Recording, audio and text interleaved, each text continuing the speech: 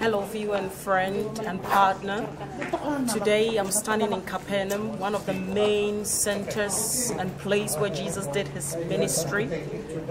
Archaeologists makes us to understand that this was a main trading center. That means a lot of people were doing trade. Today in our world today, to be able to minister the gospel effectively and to draw people from the kingdom of the world into God's kingdom, we need to preach the gospel in the marketplace where there's trading going on, where there's many people who are lost. I want to speak to you about some of the things that Jesus did in Capernaum. So you want to come with me to Matthew chapter 8.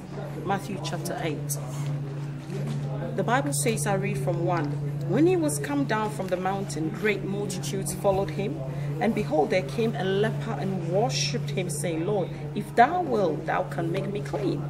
And Jesus put forth his hand and touched him, saying, I will, be thou clean. And immediately his leprosy was cleansed. And Jesus saith unto him, See thou tell no man, but go thy way, show thyself to the priest, and offer the gift that Moses commanded for a testimony unto them. We see the leper coming to Jesus. I'm standing here in ancient ruins of a synagogue. When Jesus went to the synagogue, people came who were sick, who were oppressed by the devil in their body. You remember the woman who was bent over 18 years? When Jesus saw her, Jesus said, Woman, thou art loosed from your spirit of infirmity. You may be watching me and you're suffering from the spirit of infirmity. You've been attacked in your physical body, in your mind, in your family. I bind that spirit of infirmity. I command that leprosy, that sin, that sickness, whatever torment it is, I command it to leave you right now. Receive the healing power of Jesus right from the land of Israel, from Capernaum, from the synagogue. I speak the healing power to you. Receive it in Jesus' name. Let us continue. And when Jesus was entered into Capernaum, there came unto him a centurion, beseeching him, and saying, Lord, my servant lieth at home sick of the palsy, grievously tormented. And Jesus saith unto him, I will come and heal him. You see, Jesus was always willing. Friend, viewer, Jesus is willing. Whatever your need is, Jesus is willing. The centurion answered and said, Lord, I am not worthy that thou shouldest come under my roof, but speak thy word only, and my servant shall be healed. For I am a man under authority, having soldiers under me. I say to this man, Go, and he goeth, and to another, Come, and he cometh, and to my servant, Do this, and he doeth it. When Jesus heard it, he marveled, and said to them, Therefore, verily I say to you, I have not found so great faith, no, not in Israel. And I say unto you that many shall come from the east and west, and shall sit down with Abraham and Isaac and Jacob in the kingdom of heaven. But the children of the kingdom shall be cast out into utter darkness. There shall be weeping and gnashing of teeth. And Jesus said unto the centurion, Go thy way, as thou hast believed, so be it done unto thee. And his servant was healed in the self-same hour. Viewer, as I'm speaking to you, the self-same hour, the self-same second, all the centurion needed to do was to believe the word of Jesus. He could see that the word of God carried the power to heal his servant who was at home. Jesus did not need to physically come. The word is spirit and is life. I stand here in the synagogue in Capernaum, and I speak the healing power of God to enter your room right now. Whatever is sick, it may be your mind that is sick. I bind that spirit of infirmity. I command it to leave you. That spirit of insanity, go. I break and destroy the hold of the enemy over your mind in Jesus' name. Receive the peace of God right now. Whatever has crippled your body that you are not able to move, I command that pain to leave right now in Jesus' name. All you need to do, friend, is to believe. The centurion believed the word of God, and the Bible says the same hour, the same hour Jesus spoke the word, Go, and your servant will be healed. The servant received the healing at home.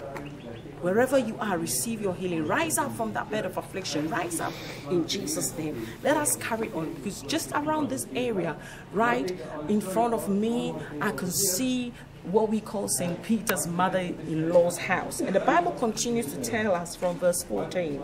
And when Jesus was come into Peter's house, he saw his wife's mother's laid and sick of a fever. And he touched her hand, and the fever left her, and she arose and ministered unto him.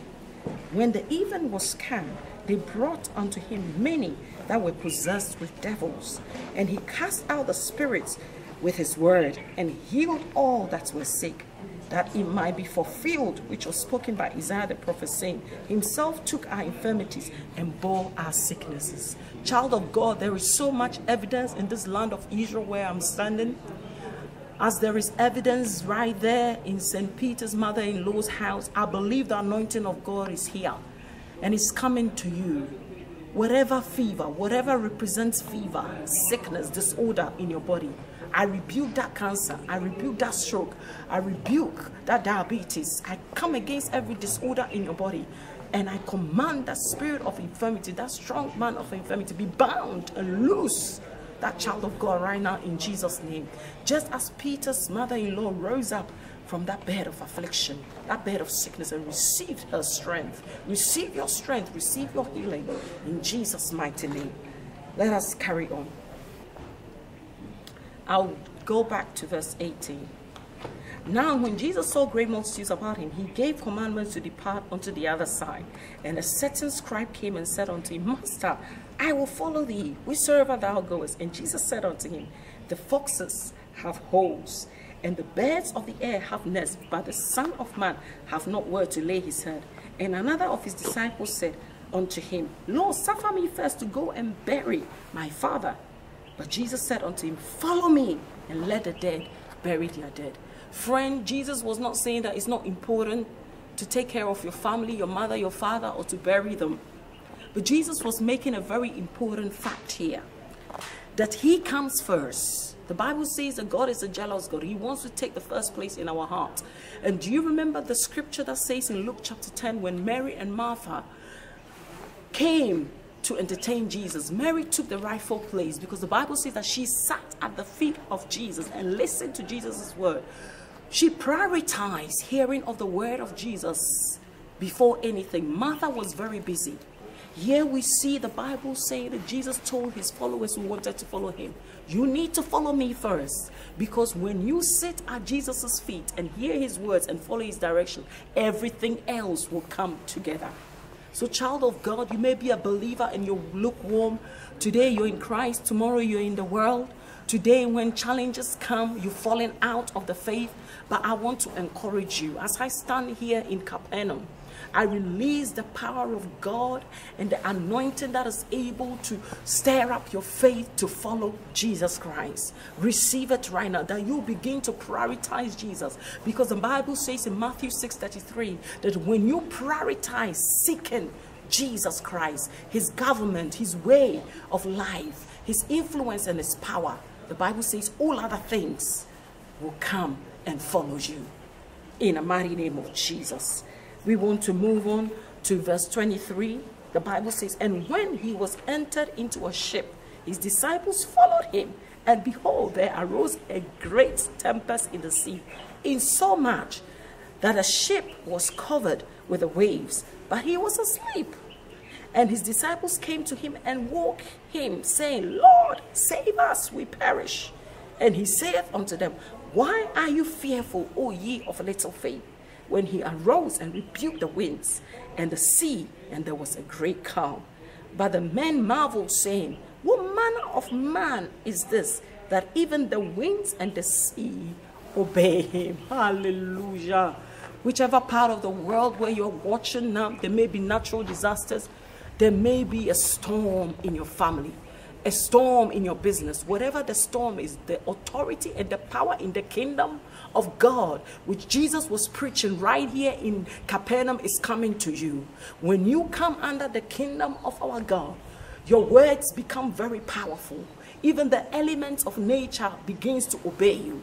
So I speak to every storm in your body, every storm in your family, every storm in your business, every storm in your body. Cease in the mighty name of Jesus. Be made still. Receive the peace of God in Jesus' mighty, mighty name. Hallelujah. I want to finish off with the story of the madman of the Gadarenes. Let's go to verse 28. And when he was come to the other side, into the country of the Gadarenes, there met him two possessed with devils, coming out of the tombs, exceeding fierce, so that no man might pass by that way.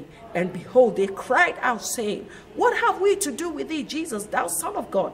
Art thou come hither to torment us before the time? And there was a good way off from them, and heard of many swine feeding. So the devils besought him, saying, If thou cast us out, suffer us to go away into the herd of swine. And he said unto them, Go. And when they were come out, they went into the herd of swine, and behold, the whole herd of swine ran violently down a steep place into the sea, and perished in the waters. And they that kept them fled, and went their ways into the city, and told everything, and what was befallen to the possessed of the devils. And behold, the whole city came out to meet Jesus. And when they saw him, they besought him that he would depart out of their coast. Glory to Jesus. Whatever oppression, whatever torment of the enemy, the Bible says that when the madman, the enemy, the devils had oppressed him so much and possessed his body that he was living in an unnatural way, living in the tombs, cutting himself and crying. Today, your situation and your very lifestyle may be as if you are like the madman of Gadarenes, because you've lost your mind. Depression has bound your mind. Insanity has brought turmoil into your life and your home. I rebuke that devil. I command Satan and all his powers to loose hold on you, for Jesus has need of you. Be free in Jesus' name. I release the deliverance power of God upon your life. Receive your peace of mind in Jesus' name. God bless you. We bless this land of Israel as Jesus moved through the town of Capernaum, and the manifestation of God's power, healing, deliverance, and miracles follow him. May the same power and anointing come upon you. As a minister of God, as you go about preaching and doing the works of Jesus, may Jesus confirm his word with signs and wonders. God bless you.